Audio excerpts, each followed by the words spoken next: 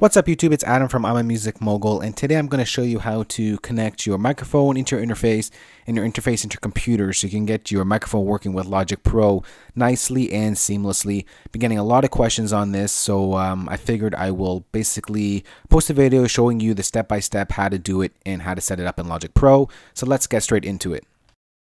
Alright, so the first step we're going to do is grab our microphone, take the female end of our XLR cable, and plug it into the microphone, into the male socket right there, and place it down next to your interface. The next step you gotta do is locate the channel in which you want to plug your microphone into. In this case, I selected channel 1. Next, plug in the connection that's going to go from your interface into your computer. In this case, it's a USB connection. Next, locate an available USB connection to your computer and plug it in.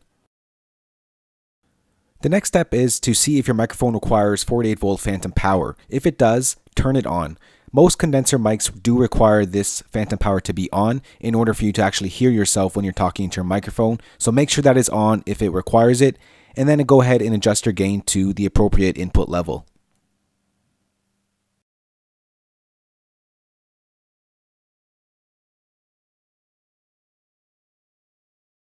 Alright, so now that you plugged your microphone into your audio interface into your computer, you made sure phantom power is on if you needed it, you're ready to open up Logic and begin recording through your microphone into your computer and sending your inputs and your outputs to your audio interface that you just connected. So once you connect it and Logic Pro is already open, you will get this message right here that says it's scanning your system for audio devices, and that device has been found, and it'll show you your audio interface that you have connected. Now, if this doesn't show up, then you probably need to download your firmware for your interface online. So either it came with it as in a CD format, or you can find it probably online. Download it, install the software, and then Logic will have it. A lot of times Mac already has the actual firmware that it needs, but sometimes you're going to need to install it from the company itself. So just keep that in mind if you're not seeing your list. So from there, you can either hit yes or no, or I'm going to show you another way right now. You go to Preferences, go to Audio. Let's drag it in from my other window here. So right now we got built-in output selected as our main outputs and inputs. If we want to use our interface, we're going to go to here and click our audio interface that we see. So in this case, mine is an M Audio Mobile Pre. I'm going to click it, and automatically the output and input device will be the same. Logic will change it for you. You'll hit Apply Changes. So that's it. Logic has changed it. You're going to close that out. Create a new audio track, mono, and then you can select your input that you want to record. So on my interface, I only have 2 channels, 1 and 2. So I'm going to go ahead and record on channel 1 because that is the channel that I plug my mic into. Create.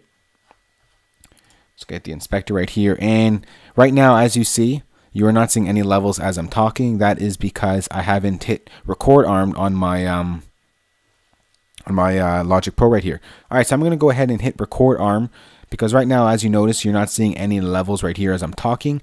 But if I hit either this I for input or R for record arm, you're going to see my levels go up and down. And hello, this is a test 1 2 3 4 1 2 3 4. And then if you see that your volume is a little bit low or it's not really where you want it, you can go ahead and adjust your gain. So you can make it a little bit louder, or you can make it a little bit lower as you may. Just adjust your gain on your audio interface.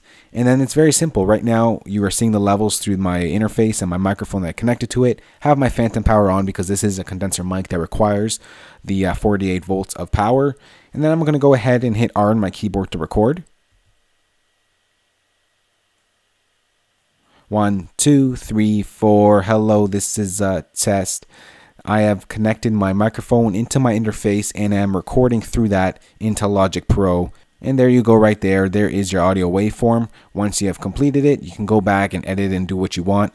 As you can see, since I have record arm, it is still picking up my mic levels right here. I'm going to go ahead and select that off and it's gone. Or you can just leave I on as well, and you will see the your levels going up and down right here on the side. 1 2 3 4 1 2 3 4, And that's pretty much it. That's what you do to connect a microphone into your interface into Logic Pro. Very simple, very easy. If you have any questions on this, you can ask me in the comment section. And yeah, more good videos coming soon, guys. So remember to rate. Actually, just remember to subscribe. I don't think you can rate anymore. It's just either thumbs up or thumbs down. Anyways, that's neither here nor there. I'll see you in the next video, guys. Talk to you soon. Later.